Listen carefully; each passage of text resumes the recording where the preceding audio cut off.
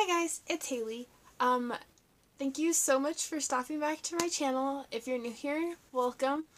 Um, Today I'm going to be doing the Clean Slate book tag. I was tagged by Danielle at the Entish Reader. I will link her down below. I just want to say, first of all, thank you all so much for all the comments on my bookie book. Why can't I never say it? It's not that difficult. Bookish newbie tag, booktube newbie tag. Thank you so much for all your love and support, your comments, and your subscribes and all the stuff that you've done. It's just been really sweet and fun to meet new people and to talk about books and stuff. So thank you so much for commenting. It means a lot. So I'm just gonna get on into the Clean Slate book tag. The first question is, what genres would you like to read more or less of? I think I would like to read more memoirs. I don't get into them quite as often, but when I read them, I really enjoy them. So I think I'd like to read more of that. So I think that's more memoirs or true stories. I really enjoy those kinds of stories. So, yeah. The next question is, any books that changed your thoughts and beliefs? So I have a couple books for this topic. And they're not exactly changed my thoughts and beliefs, but made me think of things in a different way, and I guess maybe just cemented my faith and such. So the first book that I'm going to talk about is 1,000 Gifts, 1,000 Gifts, 10,000 Gifts. Oh shoot. I'll link it down below. I have the book, but I lent it out, so I don't have it right now. Otherwise, I would just show you right now what it is. By Anne Voskamp. Again, it'll be down below.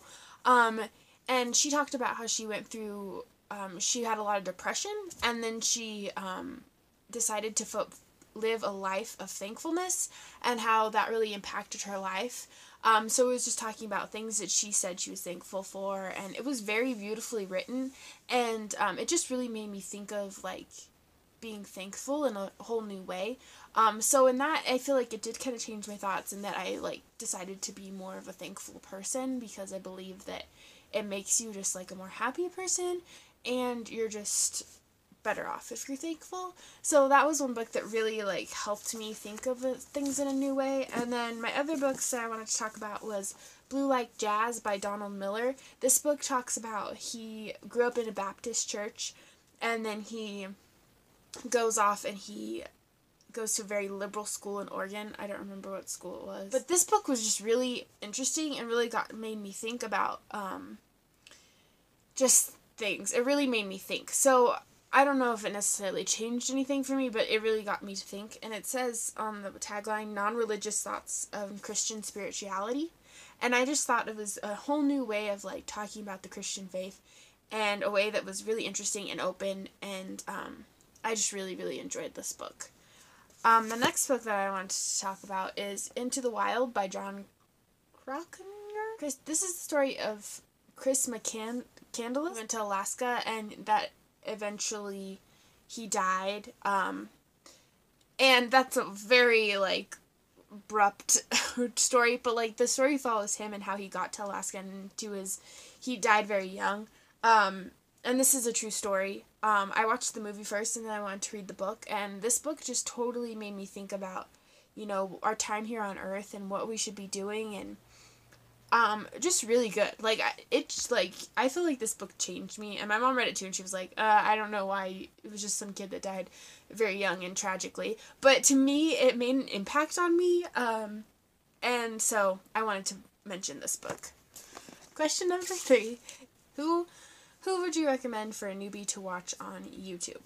I'm just going to suggest my favorites at the moment, and I will try to link them all below again. One person that I'm really loving, and I watch his videos every Tuesday, is Insane Reader. He cracks me up. He's hilarious, and he's just doing his own thing, and it's so enjoyable to watch.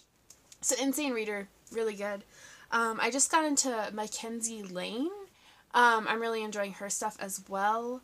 And Books and Lala. Books and Lala is also one that I'm really enjoying. I just really like her. She's really cool. And then witty novels is another one that I really enjoy. So those are just my favorite at the moment. It changes, but right now those are the ones that I just have to watch when they post a video. Excuse my cat's tail. It's gonna be a thing. Okay. Next question. Do you have a reading book bucket list?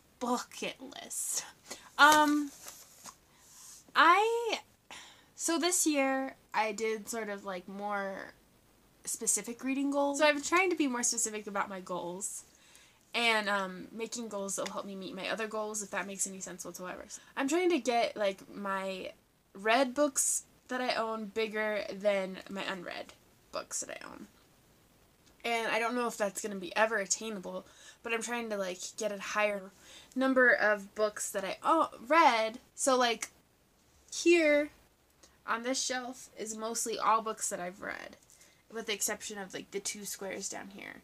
And then I have like one of these bookshelves and over there, and some more bookshelf over there that's all filled with books that I have not read. So we're kind of outweighing here, like books read, tons of books I haven't read. So all that to say is like some of my goals this year were to read at least one of the series of unfortunate events, because I have not read them and I own a lot of them. Read the second book in the Percy Jackson series, because I've only read the first one and I own the complete set. To read at least one Nancy Drew and one Hardy Boys, because I own a bunch of those and have not touched them. And what else? To read the first book, the Chronicles of Narnia series by C.S. Lewis. I've read Lion, the Witch, and the Wardrobe before, but I have not read any others, so I want to like go back and start all the way over, because I think when I read Lion, the Witch, and the Wardrobe, I was like in 3rd grade. So I want to read one of those. I think that's it. So like a lot of my, like, I guess my bucket list would be that, to read like at least one book in a lot of the books, to kind of like make a dent in the books that I haven't read, and kind of get me to read books that I've kind of been avoiding or putting off for, you know, any type of reason. Not anything particular, there's just usually books less daunting that I'm going to read, but so yeah. So I'd say that's my bucket list. Sorry. The next question is, what about BookTube surprised you? I just think I've been surprised about like how many like options there are for books, and like how many people are out there like sharing their books and being creative, and that there's this whole world of like people sharing books, and that there's a lot of people out there that have similar interests as me. I think that that's really cool and really exciting. So yeah.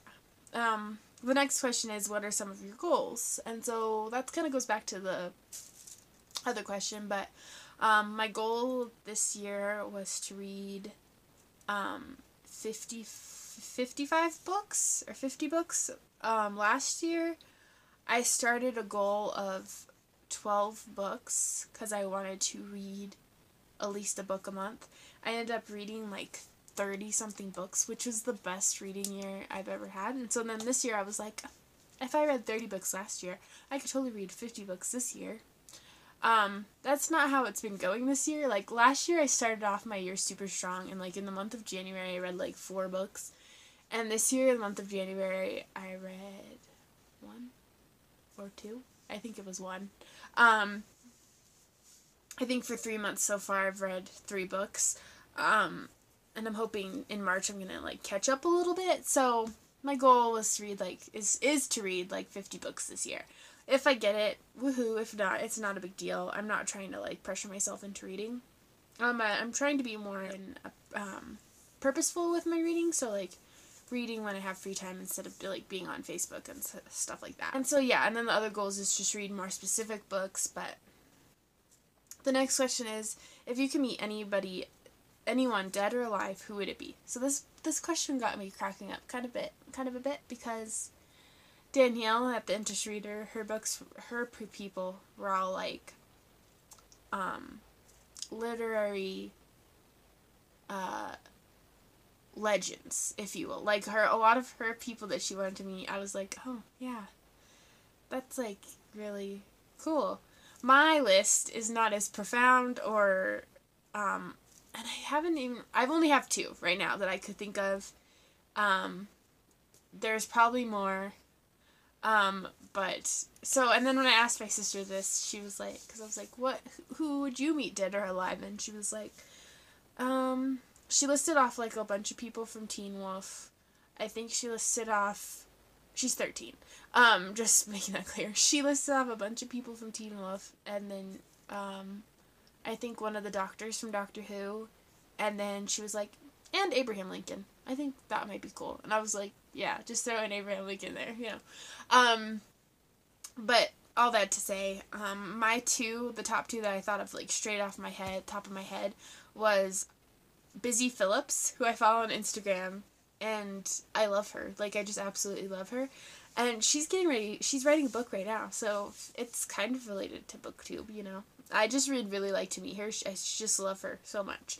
If you don't know who Busy Phillips is, she's an actress, most well known for, I know her from Dawson's Creek. She played Joey's roommate named Aubrey. She was also in White Chicks. She was also in a show called Cougar Town. But I mostly just know her from Instagram stories because her Instagram stories are, like, really entertaining. But anyway, so Busy Phillips is one, and Amelia Earhart is number two. Growing up, I was homeschooled, so, we did a lot of, like, reports and stuff on who we wanted to research, and Amelia Earhart was one person that I researched, and I read a lot about her, and I have always been so fascinated with her. She's so cool. Like, and so I would like to meet her, and I would like to find out, like, what happened to her. You know, we don't really know. She just probably crashed her plane somewhere, but I would just like to know what happened to her, but I would like to meet her and talk to her because I just think she's, like, an incredible person of history. The next question is, would you rather have your favorite author write you into a book or your favorite actor portray you in a movie? And my first response to this was favorite actor portray me in a movie, but then I don't think that I could watch myself or someone portray me on screen. I think that would make me feel too weird. So I'm going to go with have my favorite author write me in a book because I just feel like that would be more fun for me and I would actually be able to read it. So, what are some challenges that you still face, still have to overcome with your channel? I'm not really sure. I think just finding time to film and being comfortable with myself for the camera, like I said in my other video. But what advice would you give to someone who is thinking about deleting their channel?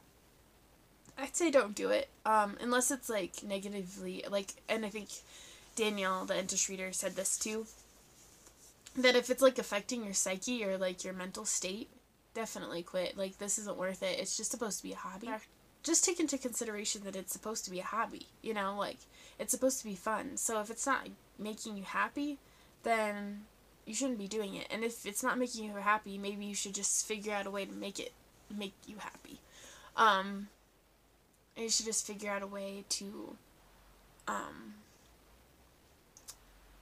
yeah, like, bring excitement to your life again, or whatever you started doing BookTube or YouTube for.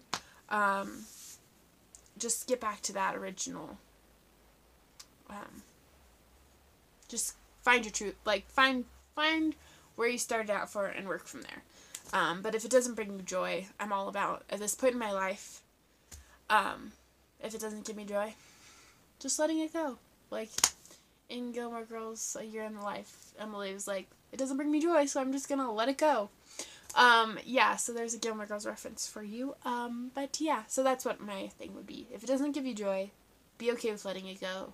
But if it doesn't give you joy, maybe think about a way in which you can make it give you joy again, if that makes sense. But that's just my 2 cents.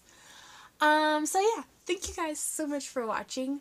I appreciate all the love and support again. I'm so excited to meet and talk to you guys more about the books that I like and talk about the books that you like. And yeah, so, thanks. I hope to be back with another video soon.